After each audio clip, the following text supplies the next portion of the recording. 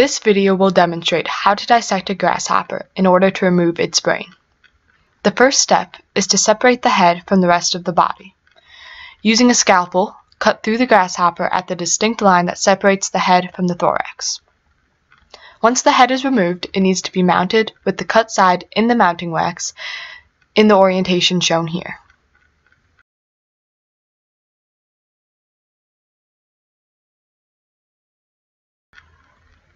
Once the head is properly mounted, it is time to begin the actual dissection. Using the scalpel, cut following a path around the eye, down the side of the head, along the back side of the head,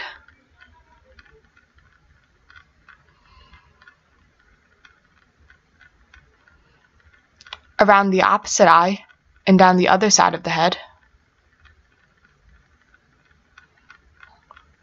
and finally along the front of the head.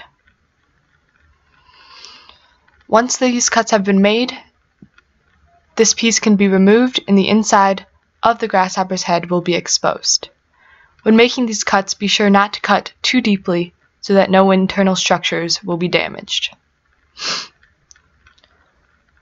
The grasshopper brain is a small structure that is generally located somewhere between the two eyes and is covered by a large amount of connective tissue.